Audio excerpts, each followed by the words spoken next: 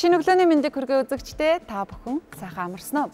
Монголын үндэсний олон нийтийн телевизийн өглөө хөтөлбөрийн уран бүтээлчид бид 7 дугаар сарын 12-ны өглөө хөтөлбөрийн студиэс хүрэхэд бэлэн болсон байна. За энэ жилд дэлхийн нийтээр тархсан цар тахлын улмаас Монгол улсын засгийн газрын шийдвэрийн дагуу энэ жилийн баяр наадам заман ардын хувьсгалын 100 жилийн ойд зориулсан үйл ажиллагааг 1 жилийн хугацаатаагаар хойшлуулсан. Гэсэн хэдий ч өглөө хөтөлбөрийн уран бүтээлчид бид 7 дугаар сарын 12-ны энэ өдөр дэлхийд нэрээ цорайтуулж байгаа тийм хүмүүсийг онцлогоор хөтөлбөр хүргэх гэж байна. За өнөөдрийн хөтөлбөрийг Чимэг баяр миний бие хөтлөн явуулах болно. Харин өнөөдөр студид надтай хамт хөтлөгч мандах ажиллах болно. За хөтөлбөрийн эхэнд бид ерөөл магтаалын тав дарах сурвалжлагыг бэлдсэн байгаа. Монголчууд бид өвөг дээдсээс уламжлагдсан ирсэн ёс уламжлал, зан заншлаа дээдэлж шүтэж ирдэг ард түмэн. Үүний нэг бидний дээдэлж шүтдэг нэгэн зүйл бол ерөөл магтаал гэдэг. Тэгвэл ерөөл магтаалын утга учир яг юунд оршдог вэ? Энэ талаарх сурвалжлагыг одоо үзцгээе.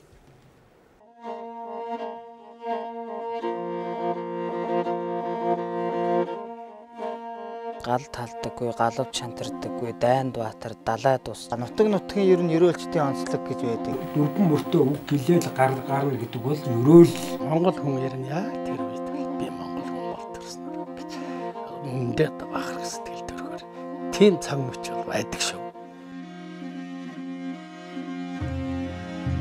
Өнөөгийн монголчууд бид өв соёл, язгуур урлагаа хөгжүүлэн дэлхий дахинд таниулах эрхэм хүндтэй үүрэг хүлээсэн хүмүүс. Монголын угсаатны төрөл болгон өөр өөрсдийн гэсэн онцлог ерөөлтэй, хийдэг зан үйлтэй. Ерөөл нь ард түмний бүтээл бөгөөд мэрэгчсэн ерөөлч тухайн үеийн байдлыг магтан аялгуулан ерөөдсөн аман зохиолын төрөл юм а. Аливаа зан үйл баяр ёслолын ерөөлийг нутаг орондоо ерөөлч гэж үнэлэгдсэн, ерөөл хэлж мэрэгчсэн хүн хэлдэг байна. Ерөөл маш олон юм. Ер нь ямар хичнээн зан үйл байна? Бараг төчнөө одоо ерөөл байж болдог. Хүн болгон өөрийнхөө хүссэн аль бэлэгдэлтэй ерөөлтэй гэсэн үгээ хэлдэг. Энэ бол бэлэгдэм бэл юм. Тэгэд энэ нь яваанд хөгжөөд баяжаад дээр нь дээл нэмээд хойно сөүл нэмээд ингээд ирэхлээрээ эхлэлтэй, өрнөлттэй, төгсгөлтэй ийм ерөөлийн хэлбэр бол бие даасан хэлбэр болсон гэсэн. Зээх галын гэрлийг гадсан татад нарны гэрлийг найшин татаж мянган төрийг матаж үзэж хийсэн мяндрагийн алтан хорол бит батуг сайхан тоон түүнийг нь мэлээ. Зээх улаан буурны доктор унган мөрний дэлээр ухаан сарвууд ээж шин урдж хийсэн чагтагч нь барьсан гэртэн сүлдэн болдог юм байна. Бачгын цагт наргамжаан болдог юм байна. Чагтаг үүнийг нь мэлээ. Айлч хийсэн далбаа хийсэн багн үүнийг нь мэлээ. Нарийнхан цус чийсэн бол буян шин хүрээлэнхэн хийсэн өлзий болсон үнийг нь мэлээ. Ерөөл гэдэг бол энэ одоо монголчуудын аз жаргалтай амьдралын Монгол зан үйлийн тэр өөрийн онцлог маш тод илэрхийлдэг. Тэгээ сайхан одоо хөтөлбөр тэгээд эерэг энергийг хөрөмтлүүлдэг. Ийм л онцлог төрөл. Өглөө болгон төрсөн утаг уул ус шүтдэг хайрхандад сайн идэж өргөж урдаа сургаж хойноос үддэг уул хангай төрсөн утаг минь хэмээн иглүүлэн үр хүүхэд ажил үйс ирээдүйн сайхныг бэлэгдэж ирөө сүслэн бишрэх нь Монгол түмний эртнээс улбаатай дом шившлэгийн зан үйл юм а. Энэ нь цаашлаад бэлэгдэмбэрлийн үг ерөөл болон хөгжсөөр байгаа. Бид зөвхөн баяр ёслол нутаг усандаа өрөөхөөс гадна зөрсөн уулзсан хүмүүстэй ерөөлөн хайрлаж амны бэлгээс аштын бэлэг хэмээн бэлэгддэг ард түмэн. Нутгийн ер нь ерөөлчдийн онцлог гэж байдаг. Ер нь одоо аливаа амьдарч байгаа тэр уул усныхаа тэр онцлогоос хамаарч. Баруун аймгийн ерөөлийн онцлог гэх юм бол ерөөсөө нутгийн хил ярэ аялга энийгээрээ л одоо бусад газар орнуудаас нутаг орноос ялгаатай юм л да. За одоо говь болоод тэр нь тал одоо жишээлбэл тал хэрийн бүсийг болоод ирэхээр арай өөр. Ерөөх аялга нь өөр. За тухайн ерөөлчийн бас онцлог нь байж байгаа. Ерөнхий суур одоо чэйжилсэн ерөөл өөрөө баяжуулаад цаашаа дэлгэрүүлээ явчих.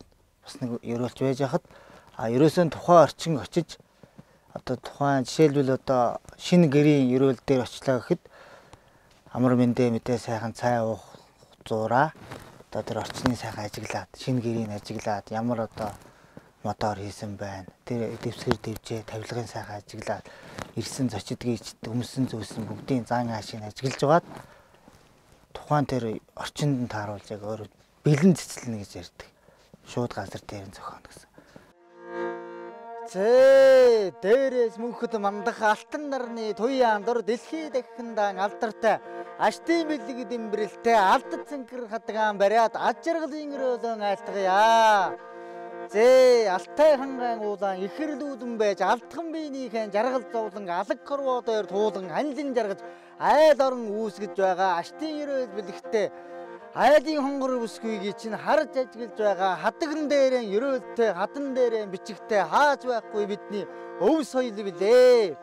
Зээ энэ л сайхан өргөө цагаан гэрд чинь өөдлөн дэвжиг заяатай өлзий дэмбэрлийн өрөөлтэй өөдөө сарн суугаа өргөн олон зочидгийчд өндөр настай ахмад буянтнууд гээд эрээд олддоггүй эрдэн нусан энхрийн хонгор охин үр сураа олддоггүй сууд дулсан энхрийн хонгор охин үрий чинь эртний үнэн учрал энд байна. Зарим нэг нь бол ерөнхий бас одоо ном зохиолоос ахгуулаад өөрөө ерөнхийдөө урьдчил зохиогоод толгоондоо суулгацсан өрөөл дээрээ баяжуулж бас өрөөдөг гэдэг. Ерөөлч зээ хэмээн хэлэх гэж байгаагаа мэдэгдээд ерөөл хийж дуусмагц найрын зочид ерөөлчин үгийг бэлгшээн тэр ерөөл бат сайхан орших болтугай. Мөр зөх ерөөлөр болтугай гэх мэтээр таашааснаа илэрхийлэн төрлөг хэлдэг заншилтай. Энэ нь хариу ерөөл хэлж үйтэй адил юм аа. Жишээ нь эрэгтэй хүүхдэд бол одоо гал талдаггүй, галав чантардаггүй, дайнд баатар, далай дусч гээд одоо хүн нэмбэл хүнс нэмнэ хүү төрвөл бүх болно гэж монголчууд бэлгшээдэг учраас одоо хүчтэй сайхан бүх болохыг эр зоригтой эрдэм ухаан төгөлдөр одоо эр хүн байхын тухайд бол ингэж одоо өрөөдөг. Зээ алдарт 17 дугаар жарныхаа хотол төгс хэмээх төмөр хулган жилийн бэлэгтэй сайхан өдрийг нь жилдэн ховорхон тохиолдож байдаг жилэнхэн боломжийн сайн өдөр хэмээн. Зээ хэзэн богд Чингис хааны минь үеэс эрхэмлэндээ эдэлж ирсэн тал хангаа дүүрэн багшран бэлчих таван гушуу малын минь ашиг шин болсон амтд цагаан сүүгэн цалин цагаан мөнгөн аягндан амсар дүүрэн мэлтэлзүүлээд наана нандин хэтэ цаана чамин хэтэ 8 тахилтай алдад цэнхэр хадган дээрэн тавьж барьж өгөөд намайг өрөөжл гисэн биз. Зээ төмөн үлзий бүртсэн төрөлсийг батгсан төвшин сайхан өдөр гэж сарын сайныг саатан хүлээж өдрийн сайныг өнжин хүлээж өнөөдрийн энэ сайхан өдрийг үлзий буян дэлгэрсэн сайн өдөр хэмээн айл хотл ахан дүү саран цуглан эрхэм хайрт Ганбаатарын ануудаар охиныхоо алтан хонгор дайг сэвэлгээг үргээж байгаа учир болвоос эвэл жилтэй хүнийг нь эхлэн залж эрхэм молон төмнөө өрчлөн хэлж ган цагаан хайж гавшгаа цагаан донгоргыг бэлдээд алтан хайчны амийг нээж амь насыг нь даатгаж мөнгөн хайчны амийг нээж мөнх насыг нь баттгаж зүүн талын шанаанаас нь эхлэн авч үргээвэл зүйл бүрийн эрдэм цацарч байгаа мэт баруун талын шанаанаас нь авч үргээвээс бадамлын хай цэцгэн дэлгэрч байгаа мэт ээ. Эмэгтэй хүн байх юм бол монгол хүн ямар эмэгтэй хүнийг одоо эмэгтэй хүний ямар сайн шинжүүд байдаг тэр болгоныг ерөөлдөн багтаахыг ерөөлчтэй одоо хичээж мэрээдэг. Олон үлзий бүрдсэн онцгийн сайхан гэмээж өнөөдрийн энэ өдөр гэж хэлж буйна. Тухайн жил сарын сайн өдрийг сонгон хурим найр зан үйлээ гүйцэтгэж байгаа хэрэг юм. Мөн эхлэл хэсэг цугларсан олонний хүсэлтээр ерөөл тавьж үйг өгүүлжүүл. Орсон айлтай, уулдсан хүндээ урам хайрлахын тулд тэр хүмүүст бас илч энерги өгөхийн тулд бэлэг дэмбэрлийн сайхан нэг 2 мөр 4 мөртөө үг гэлээл гарна гэдэг бол ерөөл. Монголчууд үгийн ид шидэнд итгэдэг. Ерөөлөөр айлтсан айл гэр, альва зан үйл, нутаг ус, хүүхэд багчууд гээд өрөөгдсөн юм болгон сая бүрэн бүтэн ёслол төгөлдөр хүндтэй болж хувирдаг нь ерөөлийн утга учир билээ.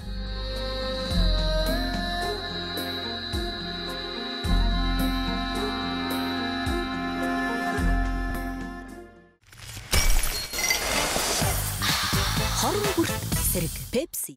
Олон улсын шилдэг циркийн тамирчдыг шалгаруулдаг Cirque Life нэртэй тэмцээн энэ онд цахимаар болсон байгаа. За өнгөрсөн 2020 оны 6 дугаар сараас эхлүүлээд нийтдээ 4 үе шаттайгаар 2021 оны 6 дугаар сарын 28-ны хүртэл үргэлжилсэн. За 6 сарын 28-ны өдөр саналд асуулгаар тэргүүн барийг шалгаруулсан байгаа. За энэ тэмцээнд Монгол улсаа төлөөлж Улаанбаатар циркийн жүжигчин мэрэгжлийн уран нуграач уран бэлэг оролцоод тэргүүн барь эзэн болчиход ирсэн байгаа. Энэ хүндтэй зочныг бид студид орсон байна. Өглөөний мэндийг хүргэе. Өглөөний мэнд намайг үзэж оролцсон маш их таатай байна. Тэгээ юун түрүүнд бас Монгол орноо төлөөлөөд Монголынхаа нэрийг дэлхийн тавцанд ингэж цөөрөө төлж ирсэн танд маш том баяр хүргэе. Маш их баярлалаа.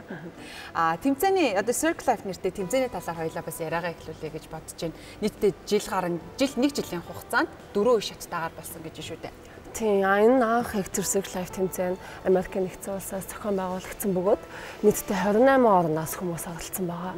Тэгээ карантины үеэр зохион байгуулагдсан анхны том хэмжээний тэмцээн болсон байгаа. Анхных. Тийм. 28 орны хичнээн тамирчид тантай өрсөлдсөн байна. Эхлээд бол яг тодорхой хэдэн хүн олсныг бол хэлээгүй. Шигшээд яг 100 жүжигчнийг үлдээгээд 100-аас 40, 40-оос 15, 15-аас 6, 6-аас 1 гээд хэлсэн байгаа. Мэдээж нөгөө цахимаар холбогдож байгаа учраас та үзүүлбэрээ эндээс бичлэгээр хийгээд явуулсан шүү дээ. Тэгвэл ямар бичлэгийг бас энэ тэмцээнд явуулж байсан бэ? Магадгүй одоо нэг тухайн сэдвийн хүрээнд зарласан юм болов уу? Сэдвийн хүрээнд гэхээс илүүтэйгээр яг өгөгдсөн минутыг өгчээсэн. Тэгээд минутын дагуу өөрийнхөө чадрыг гаргаад бичлэгээ бэлдээд явуулаад. Анх энэ тэмцээнд орох болсон шалтгаан нь юу байсан бэ? Анх удаага зохион байгуулагдаж байгаа учраас бас нөгөө оролцох орнууд нь бараг цөөн байсан болов уу гэсэн тийм таамаглалтай байсан чи 28 ор оролцсон гэсэн. Яг анх оролцох болсон шалтгаан нь юу байсан бэ гэхээр тухайн үед жилийн өмнө би өөрөө карантинд байсан. Тэгээд тэрний өмнө бас яг дэлхийн хэн хамгийн удаан 2 гар дээр зогсдог вэ гэдэг тэмцээн зохион байгуулагдсан. Тэрэнд би одоо нөгөө уйдаад сууж байхдаа гэх юм оролцоод үтсэн байгаа. Тухайн үед яг нөгөө хэцүү байсан. Нөгөө цуг оролцож байгаа хүмүүсээ харах боломжгүй байсан. Тэгээ өөрөө 10 минут 4 секунд 2 гар дээр зогсоод явуулахад би эхнийхээ 5-таа олж байсан. Тэгээд тэрний дараагаар надад энэ Cirque Life-аас санал тавиад манайх одоо ийм тэмцээн зохион байгуулах гэж байна. Та оролцох хүсэлтэй байвал бичлэгээ явуулаа гэхэд нь явуулаад оролцохоор алсан. Санаандгүй байдлаар оролцоод санаанд оромгүй тийм амжилтын эзэн болсон байж тээ. Харин тийм том зүйл ийм удаан хугацаанд болно гэж өвдөөс анх бодоагүй байсан. Тухайн бас сэтгэлээсээ хаваалцаач яг ингээд өөрөө оролцоод зөвхөн таныг те энэ олон улсын хүмүүс зөвхөн танд ингээд саналаа өгөөд бүр нэгт жигсаад гараад ирэх сэтгэл ямар байсан бэ? Сэтгэл үнэхээр маш их гоё байсан. Үнэхээр сэтгэл өндөр байсан. Би яг эхлээд бас 6 жүжигчнээ сонгохдоо мэрэгжлийн шүүгчид, мэрэгжлийн циркийн жүжигчид маань саналаа оноогоо өгöd би хамгийн өндөр оноог авсан байгаа. Тэрний дараагаар мэдээж зэрэг манай монголчууд, найз нөхөд, хамаатан, садан, циркийн хамт олон бүгд дэмжиж айл талаасаа эхний байранд орсондоо бүр маш их сэтгэл хангалуун байсан. YouTube суугаар байршиж санал хураалтаа авсан гэсэн тийм YouTube энэ сүүлийнхаа видеог бол дан YouTube дээр явуулсан байгаа. Одоо нөгөө ихний тэмцээн эхэлснээс хойш ихний 100 тэгээд дараагийн 40 гэх мэтлэг эдгээрийг ер нь хэрхэн тодруулж хэрхэн бас одоо нөгөө ихний одоо 100-г шалгаруулж исэн байлаа. Ер нь гол зарчим дүрм нь юу байсан бала энэ тэмцээн? Гол зарчим дүрм нь болохоор ихний 100-аа болол 10-10-аар нь хуваагаад мэрэгжлийн шүүгчид зүүмээр бүгд холбогдоод видеогоо үзээд оноогоо өгөөд сэтгэлдээ хэлээ доор нь мэдээж зэрэг энэ онлайн цахим тэмцээн учраас хүмүүс дэмжиж байгаа хүнийхээ нэрийг бичээд Instagram дээр явуулсан. Тийм. Тэгээ эндээсээ 100-аас 40 хүн үлдэх үед 2 минутын видеогоо явуулсан. Би тухайн үед Broken Doll буюу эвдэрхий хүүхэлтэй гэдэг нэртэй яг энэ пандемик коронавирусын үеийг гаргахыг аюулчилсан. Одоо entertainment шоу хэсэг хүмүүс маань бүгд амар эвдэрхий буцаагаад ингээд амьдраад явахыг аюул хичээж байна гэдгийг гаргахыг хичээгээд хүүхэлтэйгээр орлуулад явсан. Энэ маань болохоор YouTube дээр явагдаад YouTube дээр нэг бас үзэгчдийн саналаар нэрээ бичээд мэрэгчлийн хүмүүс нь оноогоо өгөөд ирчихсэн.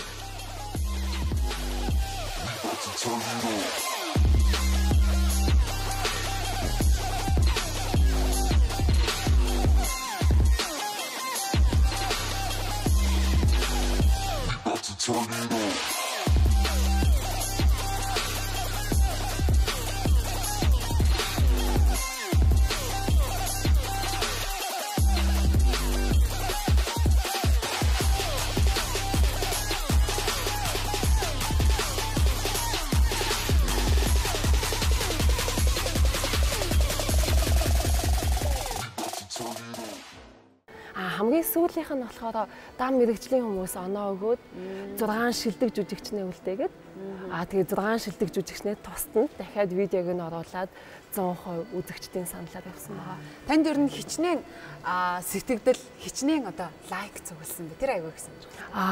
Миний үзэлт бол 53,000 хүрсэн.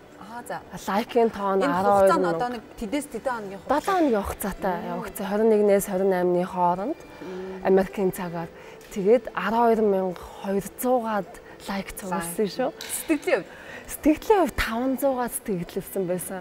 Яг тухайн үед видеогоо их бэлдэж явуулахад нөгөө карантины үед манай Монголд чинь бэлтгэлэх боломжгүй дандаа гэртээ байгаад байсан. Тайзны хувьд ч гэсэн асуудалтай байжсэн болохоор би маш их санаа зовж исэн. Гэхдээ сэтгэлийн хувьд, шүүгчдийн хувьд, комментүүдийн хувьд дандаа гой сэтгэлдэлтэй байсан. Би бүр аюу тайвширчээсэн. Тийм гой сэтгэлүүд уншихаар ингээд өөрийгөө дахиж бүр ингээд шинээр мэдрээд өөрийгөө юу чаддаг те өөрөөрөө бахархах мэдрэмж хамгийн түрүүнд төрдөг болов. Тэгсэн бахархсан, өөртөө баярлсан, тусалж дэмжижсэн хүмүүстээ бүгдэнд нь маш их баярлсан. Монгол одоо уран нугараач, Монгол циркчдийн бас онцлог давуу тал нь юу байдаг вэ? Та бол одоо 28 орны 100 гаруй хүнтэй өрсөлдсөн байна. Бусад одоо оролцож өгчдийнхаа бичлэгийг ч гэсэн үзсэн байлгүй. Та бас тэрнээс өөрийнхөө онцлогийг юу байлгахыг бас илүү зорьсон байна. Онцлогийг би бүх юмыг төгс болгохыг хичээсэн. Тэгээд би нугардаг хүн гээд ганцхан уран нугаралтыг үзүүлбэртэй шингээхээс илүүтэйгээр ялангуяа сүүлийнхтаа энэ бол яг production цаанаа минийхэн маш олон хүн ажилладаг. Би гасч ирээд нуураад тэнцвэр хийгээд агаарлууч гэсэн гараад энэ бүгдийг 2 минутанд үзүүлэх чадвартай гэдгээ илүү сайн гаргахыг хичээсэн байгаа. Топ 6 одоо уран нугараачдыг хоёулаа яриа л да. Ямар орны уран нугараачд байсан бэ? Топ 6-таа бол уран нугаралттай бол надаас өөр байгаагүй. Бусдууд нь дандаа циркийн тамирчид юм байна. Циркийн бусад үзүүлбэрүүд, одоо баансны үзүүлбэр, багтаа үзүүлбэр гэх мэтчлэн байсан. Танаас өөр Монгол тамирчин энэ тэмцээнд оролцсон болов уу? Анхныхаа 100-аа бол надаас гадна 3 хүн бүсгүй байсан. Одоо энэ тэмцээнд оролцоод танаас ер нь хэр их ур чадвар шаардсан гэж үзэж байна вэ?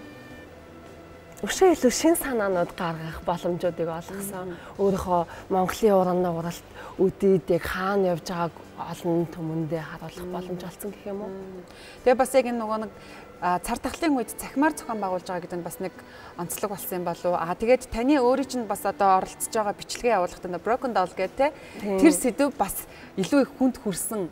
Таныг илүү их сэтгэмж шаардсан үзүүлбэр байсан болов уу? Тийм таны нөхцөл байдал чинь бас танаас их юм шаардсан болов уу гэж үзэж байна. Тийм. Ерөнхийдөө бол эхнийх нь бол яг 1 минуттай зүгээр энгийн үзүүлбэрээ үзүүлсэн. Хоёр дахь дээр Broken Doll дээр бол надад үнэхээр яг нэг тийм яг байгаагаараа би яг нөхцөл байдал буцаагаад ингээд эвдэрхий хөвгөлтэй мөртлөө амьлахыг хичээж байгаа байдал нь илүү өнөө цаг үеийн хэм маягийг гаргаж чадсан. Харин сүүлийн одоо ялагч болсон үзүүлбэр маань болохоор back on the show буюу буцаагаад шоундаа олж ийнэ гэдэг нэрийг өгсөн байгаа. Энэ нь болохоор яг ковидын дараа миний үзүүлбэр ингээд масктай эхэлдэг. Масктай гудамжаар яваад тэгээ буцаагаад тайзлуугаа гараад юмаа ихсэн чинь жоохон хошин маягийн болгоод тэгээ бүх юмаа игээд амар аз жаргалтайгаар тайзлуугаа буцаад гарч ийнэ. Цаг үе сайхан болж байгаа шүү гэдгийг гаргахыг илүү хичээсэн.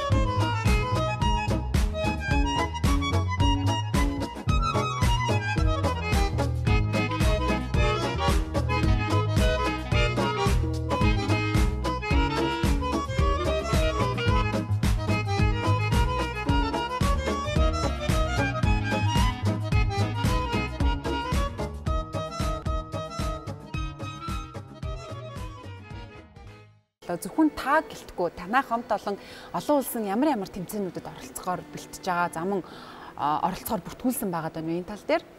манай амт болон манай циркийнхэн бол үргэлж том циркийн тэмцээнүүд, спортынхоор бол олимпик тэмцээнүүд оролцоод үргэлж байнгын шинийг хийгээд гадагшаа тоглолтоор яваад байж байдаг. Гэхдээ Монголдо болохоор яг нөгөө цирк маань өөрөө байхгүй болчихсон болохоор айгу сэтгэлд хэцүү, харамсалтай байдаг.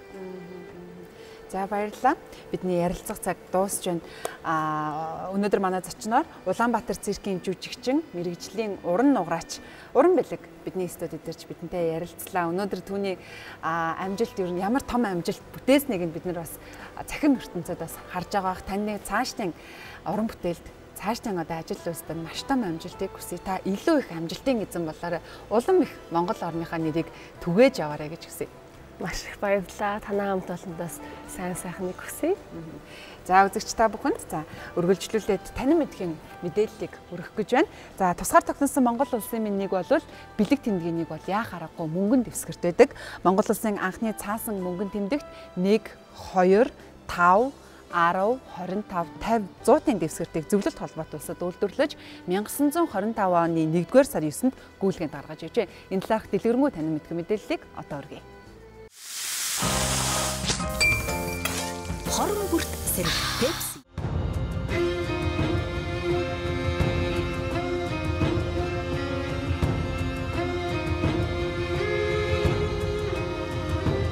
Эрт үеэс мөнгөний үргийг бодмал хонь гүйцэтгэж байжээ. Монгол туурхтан хүннүү төрөг уйгар гүрний үеэс сүхэс их Монгол улсын мөнгө, үлгийн мөнгө, их хааны нэвтрэх эрдэнэ нэртэй зоосон мөнгийг цутхан хэрэглэж, таваар мөнгөний гүйлгээг хөгжлийн түвшинд явуулж, арилжаа 8-нд хэрэглэж байсан баримтууд олон байдаг. Монгол туурхтан 1236 онд төрөл бүрийн хэлбэр хэмжээ жинтэй зоосон мөнгийг нэгтгэн, ижил хэмжээ жинтэй зоос цутхан гаргах, мөнгөний шинтгэл хийж байсан гэдэг. Цаасан тэмдэгт зоосон мөнгөний хэмжээгээр гүйлгээнд гарган 1253 онд мөнгөний хэрэг эрхлэх хэлтэс буюу мөнгөн гүйлгээ эрхэлсэн байгууллага одоогийнхоор банк байгуулан ажиллаж байлаа.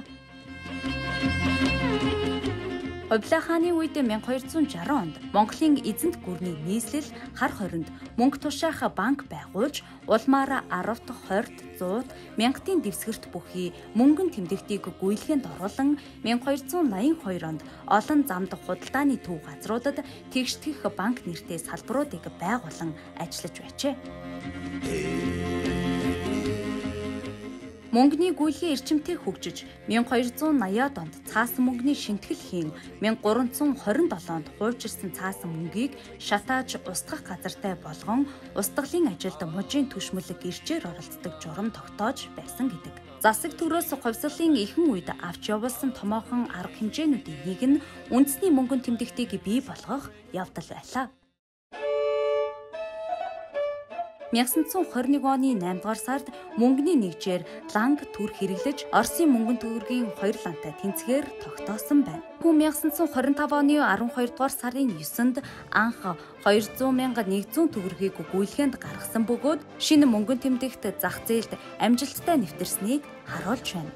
Шинэ мөнгөн тэмдэгт гүйлгээнд орсноор 6.8 сая янчаантай тэнцэх гадаадын мөнгийг хурааж, гадаадын мөнгөн тэмдэгтийн гүйлгээнд том цохилт өгсөн юм.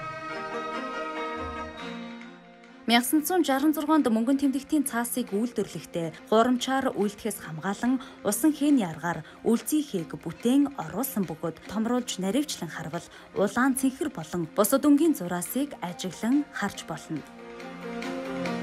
Шинэ мөнгөн тэмдэгтийн дэвсгэрт дүрсэн өөр үнэ хэмжээтэй 500, 1000, 5000, 10,000-ын дэвсгэртэд их эзэн Чингис хааны хүрэг, 10-аас 100-ын дэвсгэртэд Сүхбаатарын хүрэгтэй түүхэн болон байгалийн зураг, төрийн туг, соёмб, үндэснийхээ угалзаар чимэглэн бүтээсэн юм. 2002 онд дахин хэвлүүлсэн 10,000-ын дэвсгэртэд хамгийн сүүлийн үеийн нууц хийц болох өнгөө сольж гялалцдаг голограмм хийцийг оруулсан юм. Гүйлгээнд яваа төгрөг зоосын мөнгөний гүйлгээнд тэнцэх хэсгийг Төв орон нутгийн банкны бүх байгууллагууд шалган тогтоож, ялган муудсан мөнгөн тэмдэгтийг Төв банкнд татан авч, тусгай комиссийн хяналтайгаар шалган зориултын машинаар хигс үртэс болгон устгадаг байна.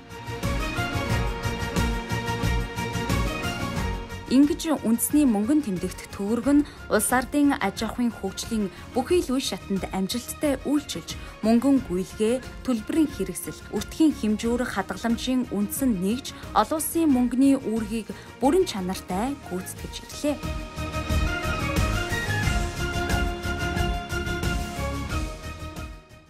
За бүгдээрээ хамтдаа мөнгөн дэвсгэртийн талаарх танин мэдхүй мэдээллийг үзлээ. Харин үүнтэй холбоотой, энэ сэдвтэй холбоотойгоор бид студидтэй дараагийн зочныг өрсөн байгаа. Ингээд бидний урилгаар Монголын зоос судлалын холбооны нарийн бичгийн дарга зоос судлаач Мант хоёр ирсэн байна. Өглөөний мэндийг хүргэе. Мэнд хүргэе. За үзэгчтэй ч гэсэн өглөөний мэнд хүргэе. Сайхан өглөө хэлж байна.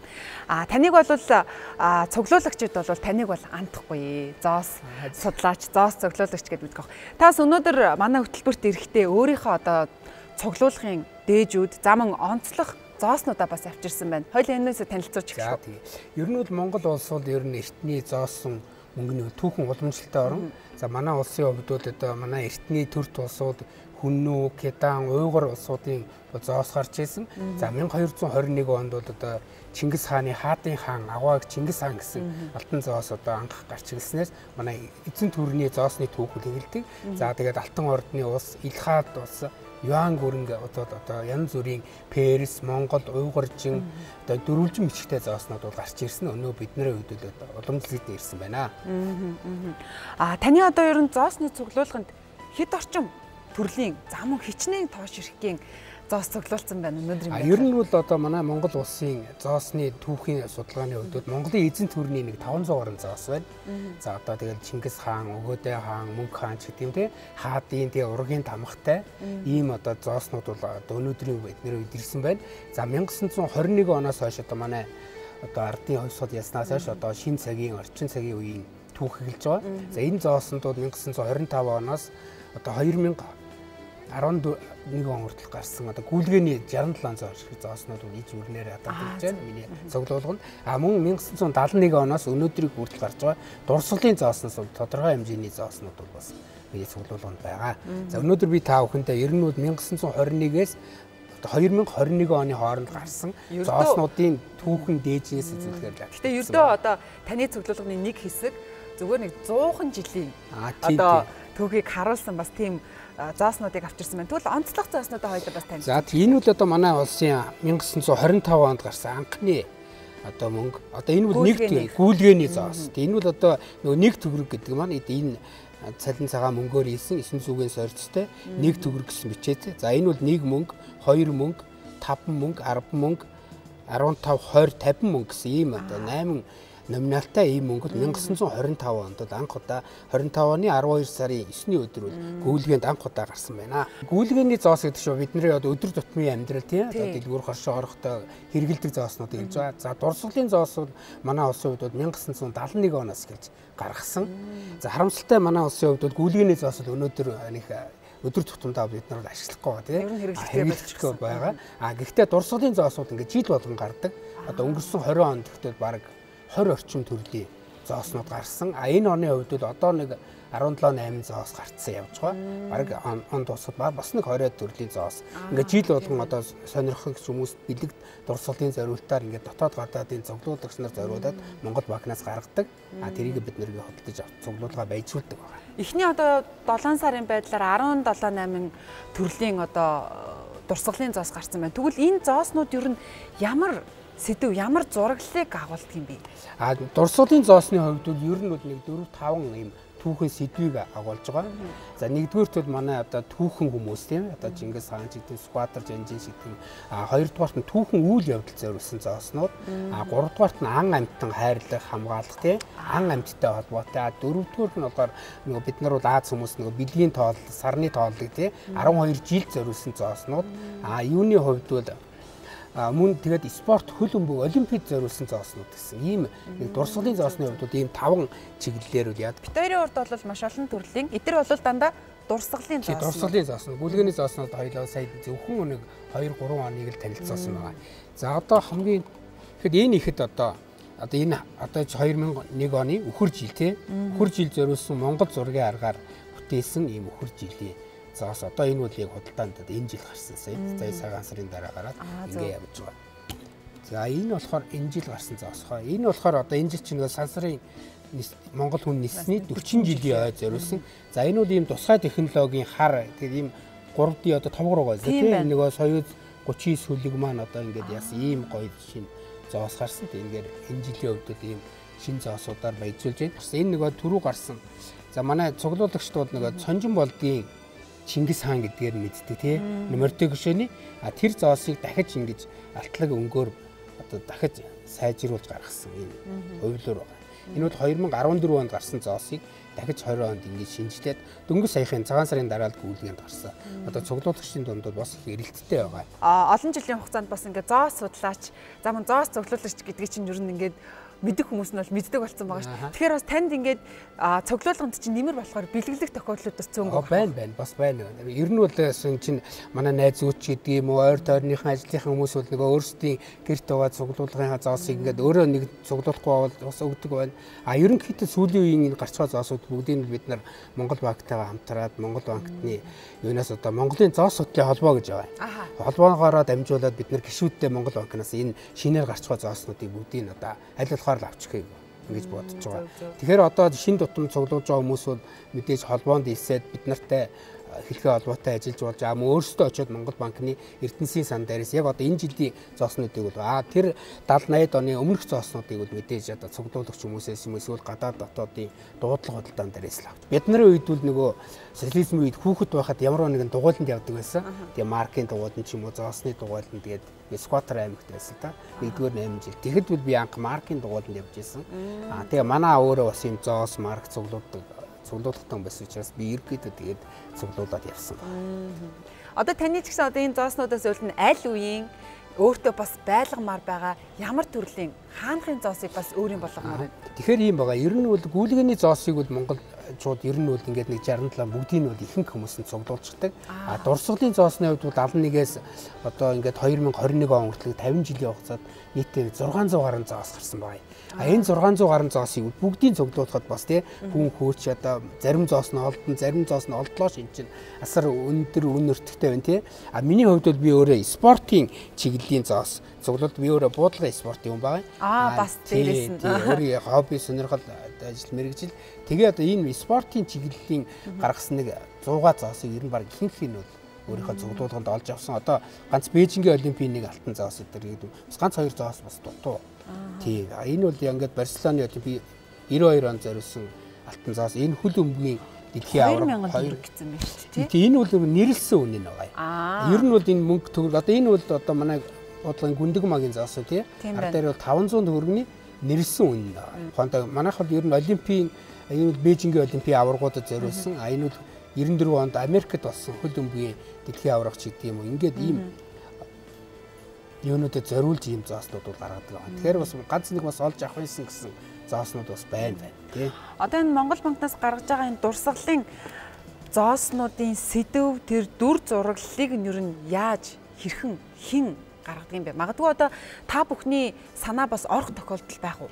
Ерөнхийдөө бол сүүлийн жилүүдэд бид нар бас Монгол банктайгаа хамтарч ажиллаж энэ бас өөрсдийнхөө санаа бодлыг цуглуулагчдын дотоод гадаадын хүмүүс ямар юу сонирхож байна гэдгээр яа. Ерөнхийдөө Монгол улсад бол зоос мөнгөнд тэмдэгт төгрөгийг гүйлгээд гарах онцгой бүрээр ирэхүүл Монгол банкнд байгаа. Тэгэхээр Монгол банкны одоо тэр шалгуур зөвлөгөөнөөр тэгээд одоо энэ зооснууд бол гарч байгаа. Монгол улсын хувьд бол цаасан төгрөгийг 1925 онд анх гүйлгээнд гаргасан байдгийг. За энэний өмнөд 1921 онд баг болзоод 24 онд данзангийн доллар гэдгийг гүйлгээнд гаргаж ирсэн. За энэ бол 39 онд бол анх гүйлгээнд гаргаж ирсэн нэг төгрөг байна.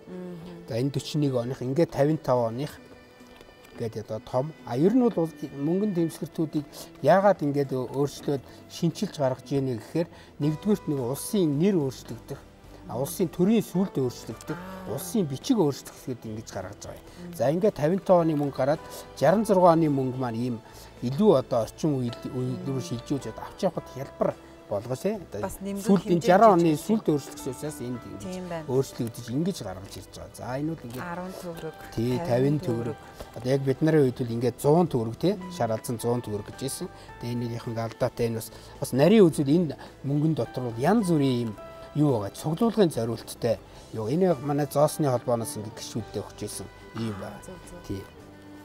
Тэгээ энэ бас нөгөө альбом нөөрэ бас юм юутай байгаа. Тийм зориулт. Зориултын тий альбом мөнгөнд дэвсгэж хадгалдаг альбом байгаа. Тэгэхээр юу байгаа. За хоёул энд яг эднэрийн ягаад шууд за энэ бол 1993 онд анх гүйлгээнд гаргасан чи одоо харж ирсэн хүмүүсүүд 20 мөнгө тий 10 мөнгө 20 мөнгө 50 мөнгө гэсэн ингээд юуны 93 наадмыг дүрсэлсэн ийм мөнгөд анх удаа гүйлгээнд авсан. За энэ нөгөө нэг төгрөг чи бас яцсан. Одоо бидний үеийн одоо энэ бол гүйлгээнд байгаа. Тий гэхдээ бид нарын хувьд бол энэ мөнгнүүдээ бол ингэж цуглуулдаг. Нэг юу бол хоёрыг цуглуулж. Гэхдээ эднэрийн нөгөө чи ингээ сайн анзаарах юм бол юунууд нь өөр байгаа. Онууд нь өөр байгаа. 2002 он, 2005 он ч гэдэг юм уу тий. Тий ингээд онууд нь өөр, гарын өсгүүд нь өөр. За одоо энэ нэг бол 1000 төгрөг гэхэд нийтдээ одоогийн байдлаар нэг 10 ширхэг гарчаад байгаа. Яа нэгдүгээр энэ гарын өсгүүд нь өөр, ардлынх нь онууд нь өөр байгаа тий. Энэгээр нь бас бид нар бол ингээд цуглуулагчдаг. Тэгээ аль болохоор цуглуулгандаа бол ийм шинийг хийх хэрэгтэй. Тэгээ энэ нь өөрөө ингээд тусгай зориултын юм бүр ялгаар уутаар ингэж хамгаалахгүй тийм биш. Тэргээр яавал бас болохгүй тий. Нээгддэг юм байна. Тий нээгддэг. Гэхдээ ийм зориултын одоо энэ нөгөө наалддгөө барьдгөө ийм бас эн чинь зориултын юм бас уут байгаа. Тийм уутанд хийгээд тэгээд тэрийгээ давхар ингэж уутанд хийж ингэж хадгалж байгаа тий.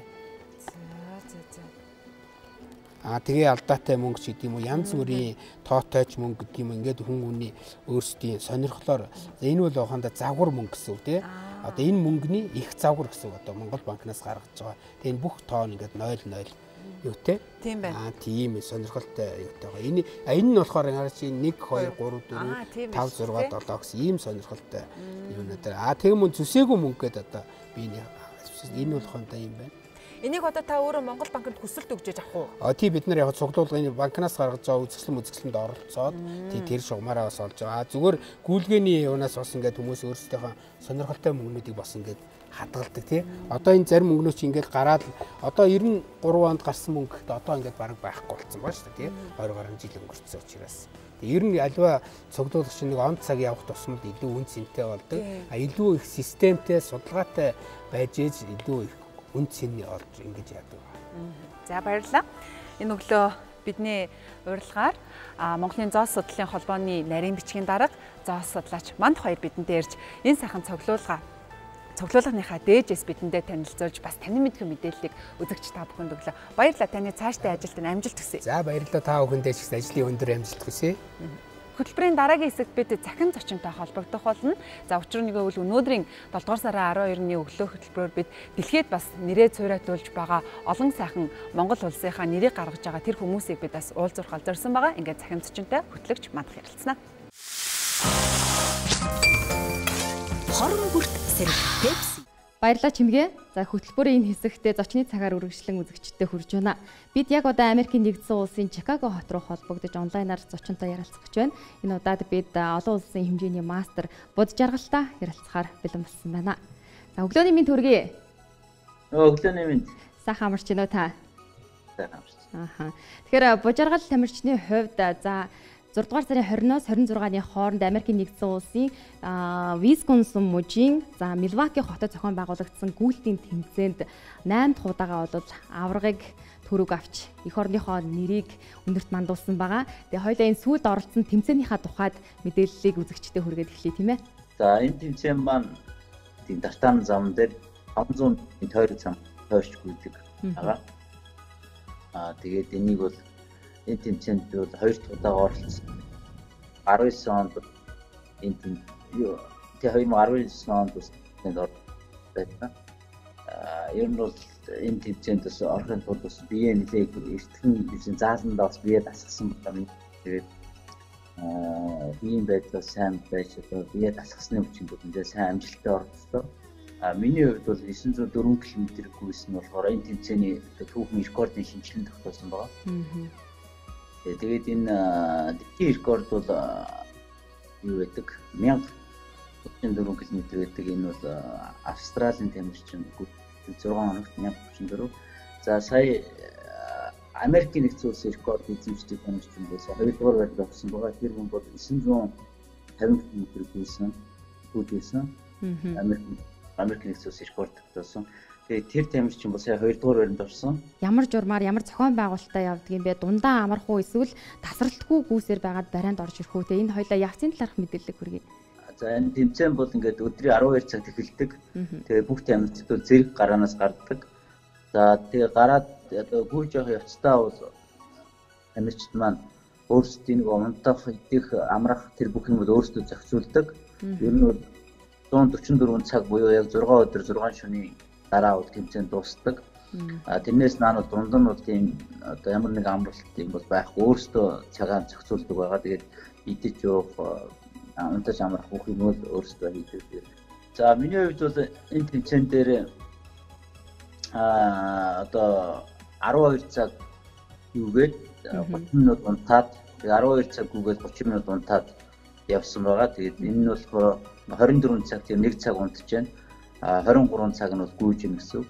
Тэгээд мэдээж гүйж явах явцдаа бол хоол ундаа идэх уух юм бол гүйх явцдаа бага угаар нь 50 грамаар нь нэг 15 минутны зайтай явсан. Ер нь бол энэ цаг бол их алт байдаг. Аль болох одоо цагийг одоо хайрлаж цагийг л маш гамжилж амжилтанд хүргүүлдэг. Тэгээд аль богино хугацаанд нөхөн сэргэлт хурцтай бие амраагаад болж байгаа. За одоо дараагийн тэмцээн маань 9 сарын 5-нд Нью-Йорк хотод эхэлнэ. Тэгээд энэ тэмцээн бол дэлхийн хамгийн холын зайн гүйлт буюу 5000 км-ийн гүйлт байгаа. Одоо Америкт бол 3100 майл гэж одоо нэртэй. Тэгээ энэ тэмцээнд бол одоо оролцох гэж байна. Тэгээд энд оролцох гээд одоо бэлтгэлээ хангаж байна. Тэгээд бэлтгэл сургалт хийхэд бол хэвэн байна. Америкт бол одоо хүн ингээд чөлөөтэй маск хэрэглэхгүйгээр одоо гүйж болж байна. Одоо бүх цэцэрлэгтэй парк бол нээлттэй. Тэгэхээр одоо ковид бол ичнээ бас ингээд өвтөл юм байгаа ч гэсэн ингээд Америкт бол одоо ерөнхийдөө бол одоо бэлтгэл сургалт хийгээд саадгүй байгаа. Тэгээд тэмцээн уралдаанд амжилттай оролцъё гэж одоо хичээж байна да. Энэ тэмцээнд оролцоод за бас ямар зорилтыг өөртөө ер нь бас тавьж байгаа бол? За энэ тэмцээнд бол одоо ер нь бол Монгол хүн анхудаа оролцох гэж байна. Тэгээ ер нь Аз хүн ч гэсэн ер нь оролцож байгаагүй. Аз хүн баг анхудаа оролцох гэж байгаа энэ тэмцээнд. Тэгээ 20 идэх жилдээ болж байгаа тэмцээн байгаа. За энд бол одоо зөвхөн тамирчдыг өөрсдөө сонгож оролцуулдаг энэ тэмцээн зохион байгуулж байгаа газраас одоо нэлээ дэлхийн өндөр зэрэглэлийн тамирчдыг бол одоо өөрсдөө урьж оролцуулдаг байгаа. Тэгэхээр энэ урилгыг бол би бол 2017 онд авч ирсэн. Оролцох ирэх нь Нью-Йоркд бас 10 өдрийн гүйлтэнд бол анх удаа би 2017 онд төрүүлээд энэ тэмцээнд оролцох эрхийг олж авч ирсэн юм аа. Тэгээд тэрнээс шууд оролцох боломж олдохгүй явсаар байгаа. Тэгээд энэ удаа энэ жил одоо оролцохоор болоод байна. За тэгээд энд бол оролцохдоо бол мэдээж авраг болно. За мөн одоо ядвал дэлхийн рекордын тогтооч гэсэн бодолтой байна. Одоогийн байдлаар дэлхийн рекорд нь Финландын тамирчин 40 хоног 9 цаг гүйсэн байдیں۔ Финландын тамирчин.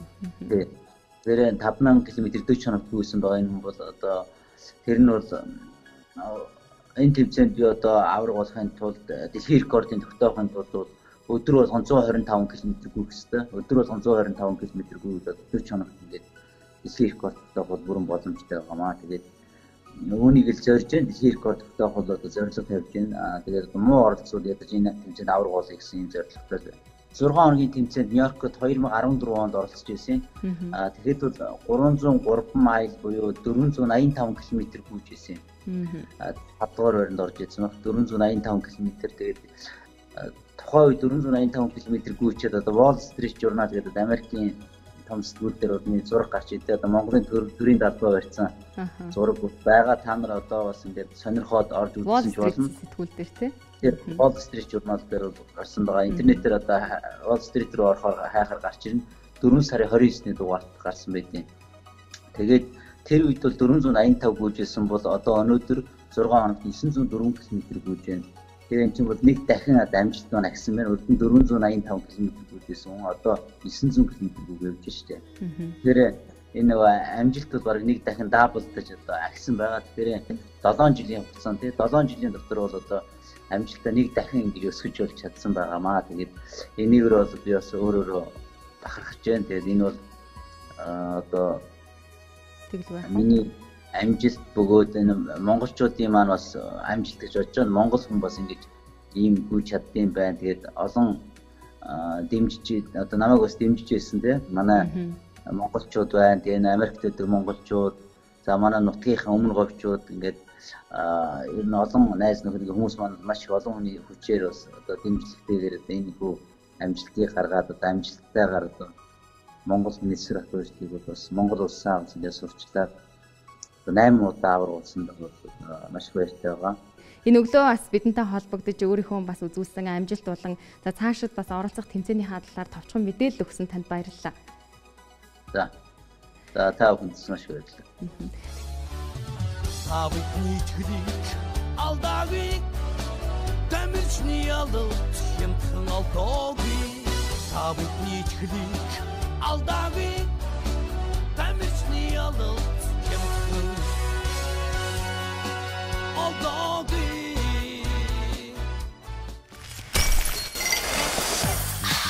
Хорон бүрт сэрэг Пепси.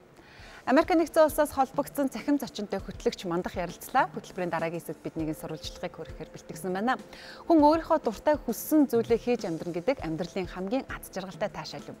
Тэгвэл хэн бүрийн хийж зүрхэлдэггүй, хэн бүрийн хийж чаддаггүй төвчээр шаардсан тийм нэгэн сонирхлыг өөрийн амьдралынхаа утга учир болгон гэдэг бас нэгэн эр зоригтой шийдвэрээ дүглээ.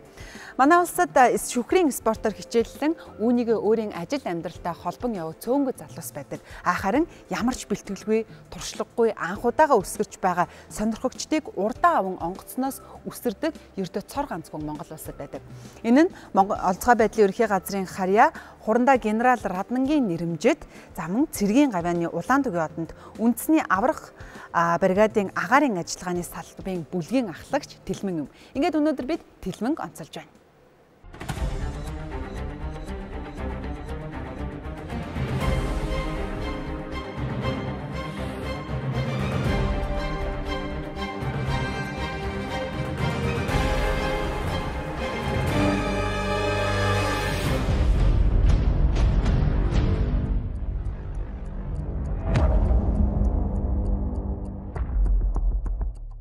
За сайн байцгаана уу? Энэ өглөөний мэндийг хүргэе. Намайг Болдын Тэлмэн гэдэг. Би яг шүгрээ буугаад одоо 15 жил болж байна. Энэ хугацаанд улс болон хотын авраг, гадагшаа Азийн авраг энэ тэмцээн яг шүгрийн төрлөөр оролцдог. Үндэсний шигшин аваагийн тамирчин болоод одоо 7 дахь жилдээ явж байна. Зүгээр хүн шууд үсрийгээд үсэрчихгүй. Мэдээж хичээл сургуул, шалгал тэ бүх юм давсны дараа мэдээж шүгүрчин аврагч гэдэг нэрийг авна л та. Аав маань бас энэ албанд шүгүрчин аврагч хийдэг байсан. Тэгээ аавгаа мэрэгжлийг өглөөд тэгээд одоо ингээд бүлгийн дарга болоод тэгээ энэ болтол ажиллаж байна. 443 үсэрч хийдэг. Тэр хугацаанд өсрөх онгоцны хаалган дээр очих болгонд мэдээж айсан бэргсэн тийм асуудал байн гардаг. Өсрөхөөс өмнө сэтгэл санаа сонин яарсан, сандарсан тийм гарах юм бол доор газар очиод хувь үнэтэй харьцаж чадахгүй. Тийм болохоор сэтгэл санааг бол айгүй тайван байлгадаг. 12 цаг амарсан байна. Онгоцонд орох болгонд эмчийн үзлэгээр хамаарагдана.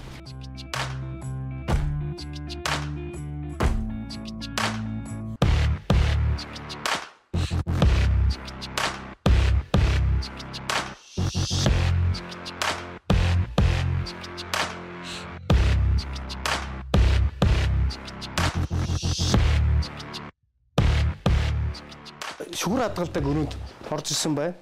За энэ чинь ингээд шүгрүүд байна. Мэдээж дуудлагт гарахад шүгүр хамгийн түрүүнд бэлэн байх хэрэгтэй. Бид нар чинь богино хугацаанд очиж аврах ажиллагаа, үйл ажиллагаа явуулахад бүх шүгүр байнгын эвхээтэй хадгалаатай байдаг. Тэгээ энэ дээгүүр нь ингээд шүгүрчний мар касаг шүгүр байна. За энэ болохоор яг эвхэгдсэн байгаа шүгрүүд байна. Одоо энэ талд байгаа болох шүгүрнүүд байна. Яг бэлэн байдалд байгаа шүгүрнүүд байна. Одоо бүлэг 10 хүн гарлаа гэхэд яг ингээд 10 шүгүр дээр нь зааварлагчийн шүгүр гарч ирээд ингээ 10 шүгүр бэлэн байна. За энэ талд болохоор өндрөөс аврах ажиллагааны олсоор буух, онгоцноос олсоор буух аврах ажиллагааны багц хэрэгслүүд байна. Энэ дээр шуудаг, худраг гэж ярьдаг. Шуудагнууд маань олс, касгнууд, олснууд 25-аас 50 метрийн олснууд байгаа. 50 метр тэгээд 100 метрийн олсууд. Мөн дээр нь аварчт болгоны хувир экологийн карбинууд одоо осморк, осоор буудаг яг зориултын хэрэгсэл, осморк, дээр нь жумаар гэдэг багц техникүүд байна.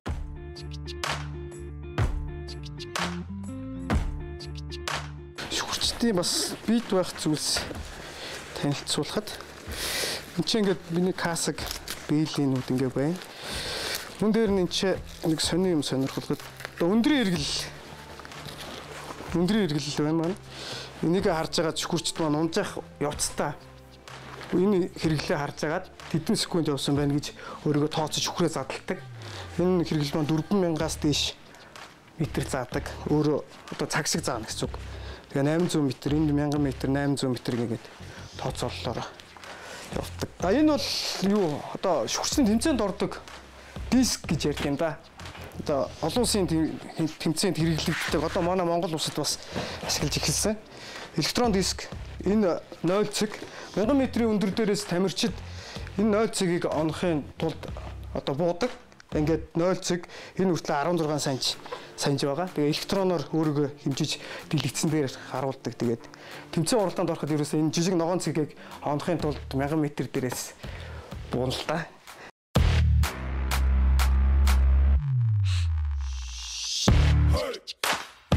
Манай онцгой хөдлийн шүхэрчдийн үүрэг зориулт нь бол агаараас ирэн хайх, мөн дээр ноёрын төмөр унтраах үүрэг зориулттай. Яг анх онгосноос үсэрж гин гэж өөрөө төсөөлөөд чөлөө дуналт хийж гин шүхрээ задлаа, явж ийлаа, асуудал гарлаа, хумлаа шүхрээ саалгад тэр болгоныг байнгын газар дээр ингэж тавцаад ингээ биендээ рефлекс болтлоо ингээ хийгээд тахаар ерөөсө тэрнээс гарахад айгүй амархан болцдог. Ороод 2-3 жил болцсон байхад үзүүлэх тоглолтод оролцчихлаа. Тэгээ тэрнээс хойш тэр буулт маань айгүй бах гоё сэтгэлд айгүй үлдсэн буулт л та. Тэр үед маань бас шүхрээр бууж байсан цуг нэг онгоцон цуг ороод өсөрж яхад тэр болгон дээр ааваасаа зөвлөгөө аваад ингээд бууж яхад айгүй сайхан байсан.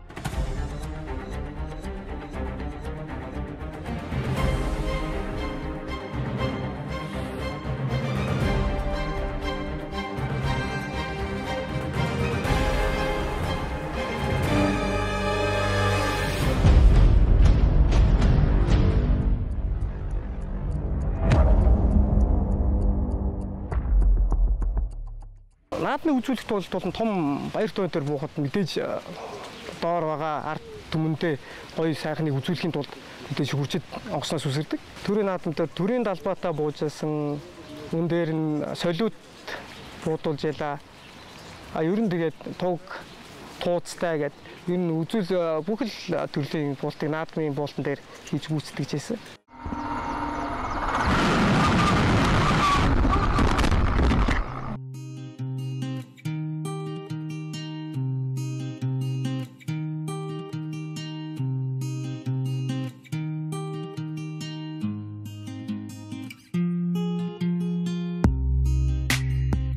Шүхрээ өгөх гарч ирсэн байна. За одоо бид яг өгөх гэж байгаа шүхэр маань Герман улсад үйлдвэрлэгдсэн 16 гэдэг шүхэр сонгомол спорт шүхэр гэсэн үг. Одоо маргааш өглөө буулталт болохоор мэдээж шүхэрчд өөрийнхөө гараар яг өөрөө шүхрээ өгдөг болохоор одоо яг хийдүүлээ шүхрээ өгөх гээ.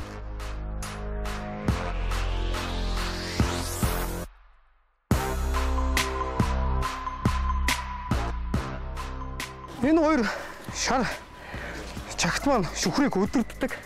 Баруун зүүн эргэлт хийх буюу тэ нэгтэл рүүгээ эргэх, өндөр алдуулах яг л машин шиг л явна.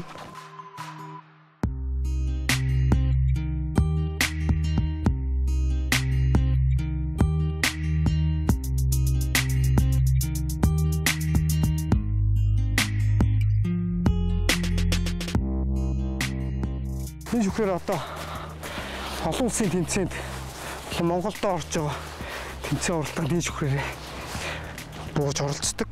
Бас аврах ажиллагаанд оролцсон.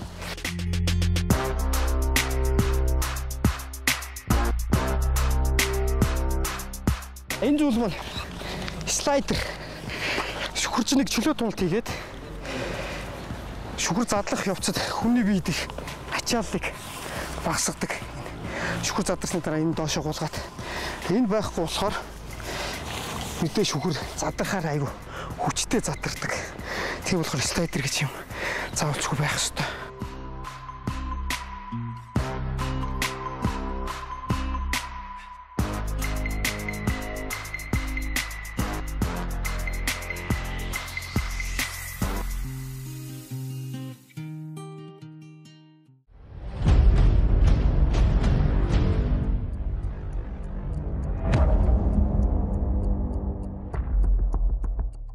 Сүүлийн үеийн шүхрнүүд бүгд айгүй авааргүй болоод байгаа. Ямар ч тохиолдолд шүхэр нь гарна. Тийм эрсдэл дагуулсан юм байхгүй. Сайберс гэдэг зүйл маань болохоор шүхэрчд онгоцноос үсрлээ. Ямар ч хөдөлгөөн хийхгүй доош унана. Бүр ухаалдсан ч байж болно. Ямар ч тохиолдолд яг хот 300 м сайберс ажиллаад цапаас шүхэр гарч ирсэн байна. Тэгэхээр хүний амь нас тийм эрсдэл байхгүй.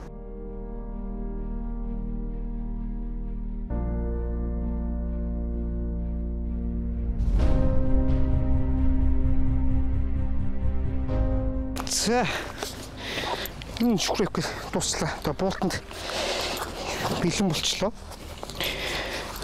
Буултанд бэлэн болцсон болохоор шүхрээ өмсөж үзнэ.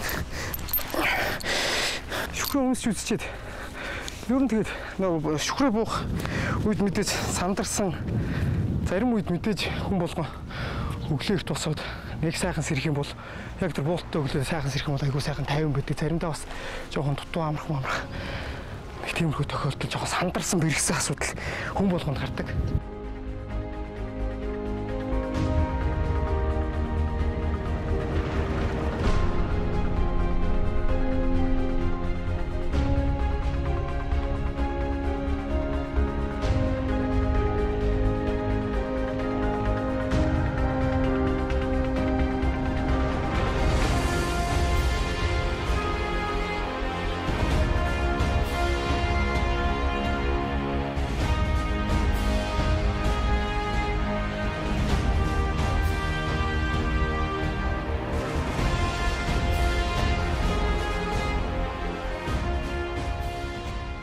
Би Монголын шүхрийн спортыг дэлхийд таниулах, Монголын шүхэрч дэлхийд яаж буудгийг харуулахын төлөө зорж мөрөөдөж явдаг.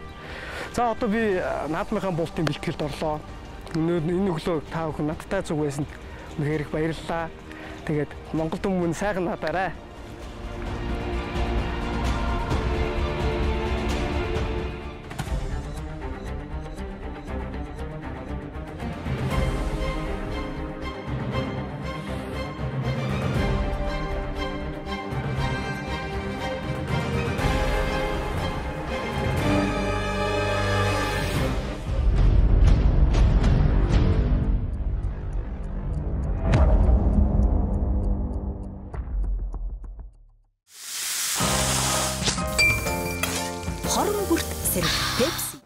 Монголын үндэсний олон нийтийн телевизийн өглөө хөтөлбөрийн уран бүтээлчид бид 7 дугаар сарын 12-ны хөтөлбөрөө 600-ийн студиэс үзэгч та бүхэнд хүргэлээ.